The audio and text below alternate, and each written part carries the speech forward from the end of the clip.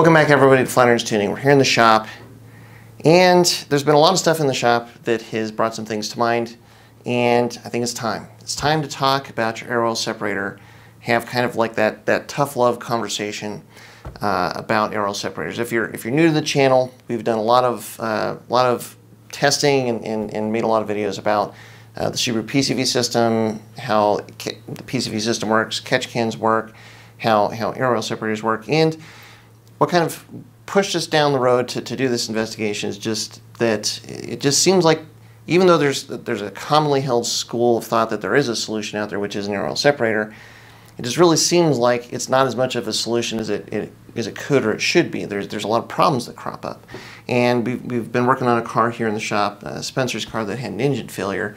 And you know, it's kind of brought everything back to light. We've had a lot of discussions in the shop, once again, about Air Oil Separators and where they work, where they don't, and kind of rung home the point to me that it was time to have this conversation, and let's just get it all out in the open, and well, let's start a discussion if nothing else. Before I dive into it, just want to say, if you like this content, if you like what we're putting out on this channel, please do like and subscribe to the channel. That helps us out a ton. The other thing is, the very best way to support us so we can keep coming back and making this content for you is to head over to flatirons.com. That's our website. Anything that we have that you might need, that support goes a long, long way to letting us come back and keep making this content for you. So, with all that being said, let's dive into it. Let's start with what the kind of common school of thought is between a catch can, an air oil separator, and a dry sump oiling system. I would say that the common school of thought right now is that catch cans, either they don't really do much, there's not really many good kits, or it's really hard to figure out how to plumb them to actually get them to work properly. It's commonly thought that really, if you're looking at a catch can, really an air oil separator is a much better solution. That's really much more of the go-to, and really it is a solution.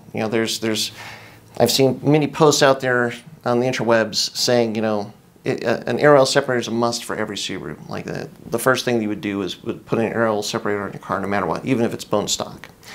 And then when it comes to dry sumps, well, I'd say that the common school of thought out there for dry sumps is, well, sure, they're great, but they're crazy expensive, way too expensive, and way too complicated. It's just not worth it. Really, just stick with an air oil separator. That's all that you need. It gets the job done.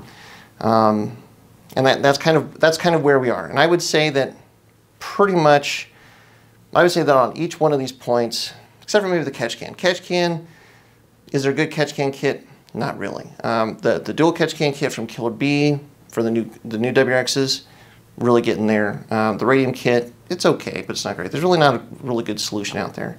But I would disagree with the assessment of the air oil separator and of the dry sump.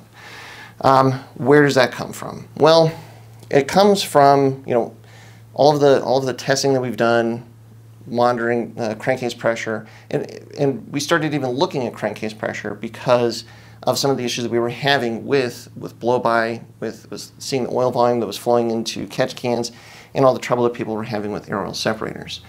Now, sure, some of the air oil separator issues stem to problems with drainage. We just had, now we have the 3-mi drain hose, which is a great step forward for sure. But there's still some problems, and there's a lot of weird things towards the fringes, especially as you start to make more power, start tracking the cars, where you're running into seemingly odd issues with air oil separators, and that's again where I think we need to have a conversation. What's normal? Let's define normal. For a street-driven car, for a 100% stock car, really you should have very little oil moving through the PCV system. Your oil consumption should be negligible, most likely, in which case, like, if there is any kind of oil movement, it's going to be very little, and if you want to catch that oil movement and prevent it from getting into the engine, catch cans should suffice. Again, properly set up, and that is a challenge in that area. But really, for a stock car, for a daily driven car that's lightly modified, an air oil separator really, it shouldn't be absolutely necessary. Really a catch can should be necessary. As you start modifying the car more, to the point where it's beyond what a catch can could fix, well, I think the part of the conversation that's missing is what do you need to move to if a catch can is insufficient? The answer is actually a dry sump. It's not an air oil separator, it's a dry sump. because that is the solution to the problem. The air oil separator is not a solution to the problem. But for a street car, it's not an option to move to a dry sump. Why? Well, it is, the cost just doesn't make sense for a street car, for one. For two, there's a lot of safety considerations when you're taking the oiling system out from underneath the engine and moving, a big oil tank into a car. You're putting lines from the engine bay into the car. There's just, it can work for a race car. It's just not recommended for a street car. So that's where the air oil separator comes in. It's kind of a stopgap measure. It is not a solution. It is an improvement that works well enough for most street-driven cars. Where it gets tricky is when you move into track cars, especially if you're moving or making high power and moving fast, using sticky tires on a track car. Really, that's where, again, the solution is the dry sump, not the air oil separator. And kind of the proof of the pudding of that is, there's a lot of guys, once you start making good power, once you start, getting a lot of cornering G-loads, where you start having all sorts of interesting issues with air oil separators. If you're now running 2 air oil separators into a catch can, you're the person that we're talking to. If you've got 3 air oil separators into 2 catch cans and they're all tied into a 55-gallon drum of oil in your trunk, wow, thanks for coming. We're going to help you. We're going to get you set up. But that's really where the dry sump comes in, because this is the solution. And for really any track car where you possibly can, the dry sump is really the way to go. So why has there been such an emphasis on air oil separators? Have you been lied to? Have you been misled to thinking that that an air oil separator is what you need to put on, every Subaru? The answer to that is no. We as a community, basically, we just got it wrong. We misunderstood the problem. The way that when you have a problem, the way that you understand a problem, that dictates how you come up with the solution to the problem. The problem that we, to this point, have really understood is it's an oil flow problem. There's oil moving through the PCV system, and that's bad. That causes all sorts of problems, and we've talked to that at length.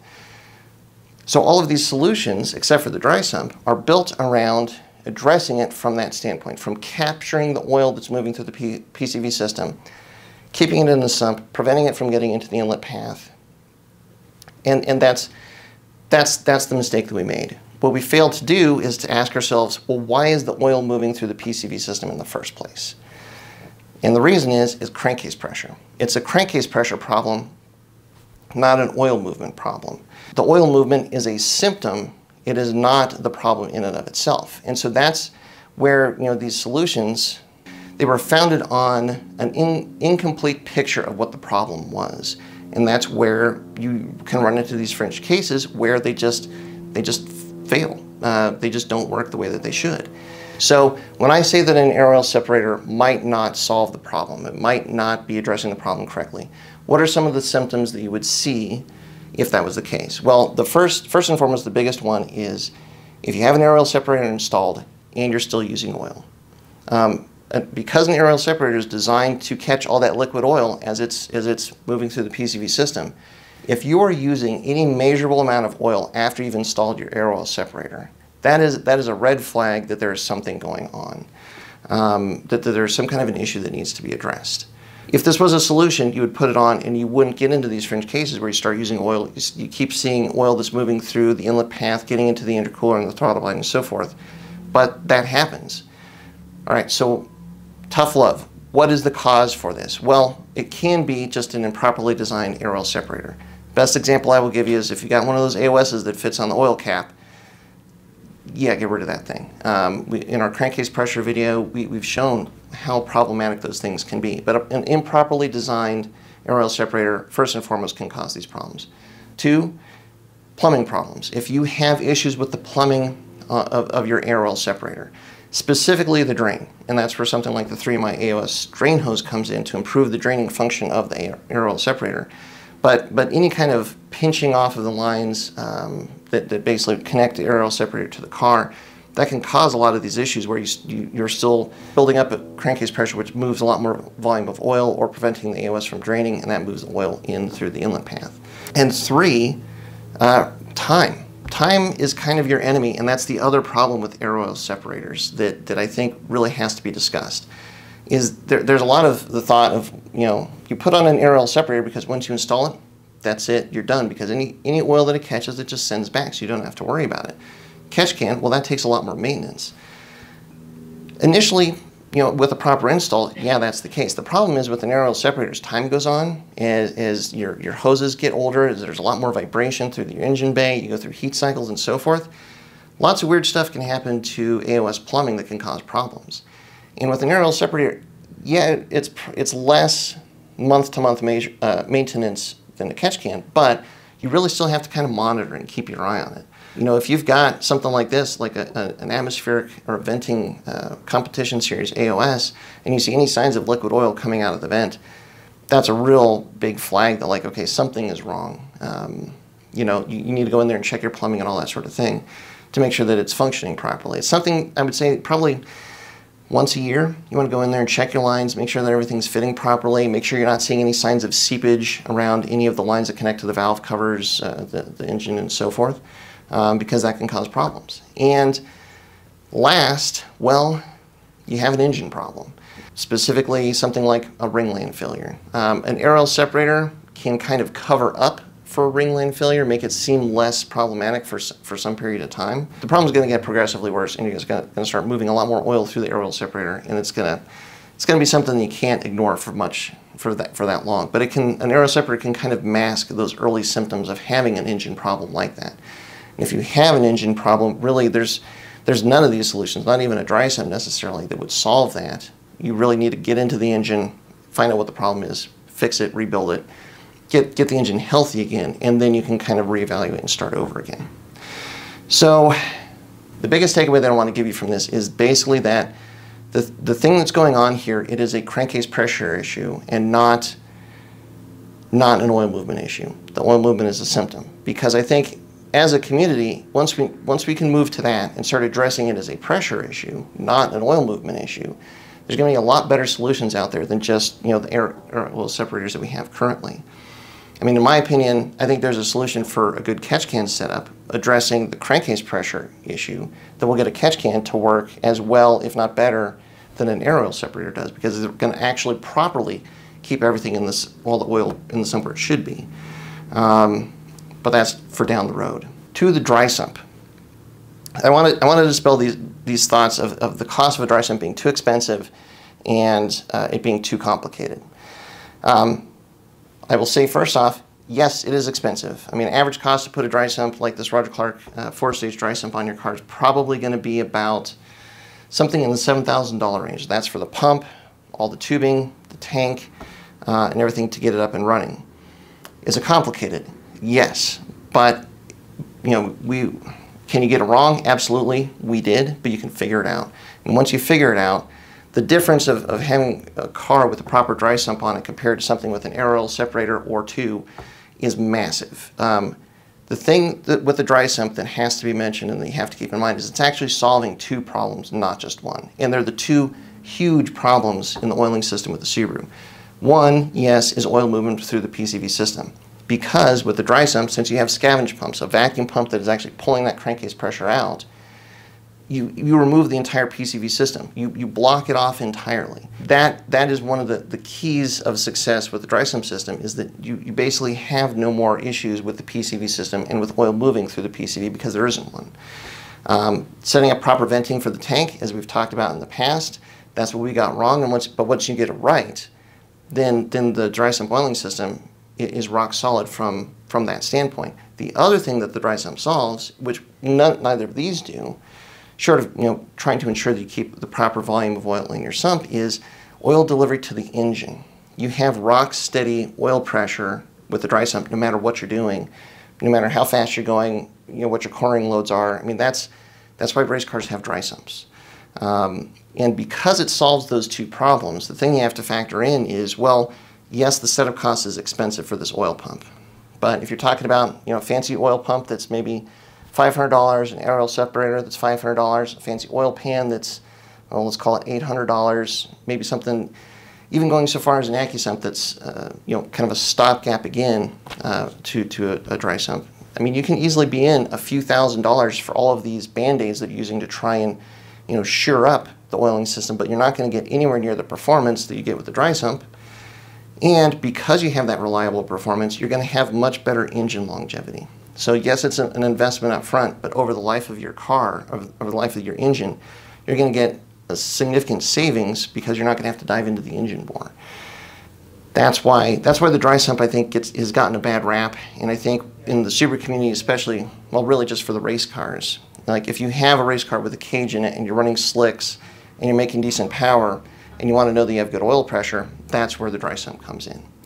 So I think if we as a community think about the oiling problem with our cars from that standpoint, from the standpoint that the problem is a crankcase pressure problem, not an oil movement problem, and accept the fact that like we have issues, but if for race cars the dry sump really is the best solution, we're going to have much more reliable, much better results.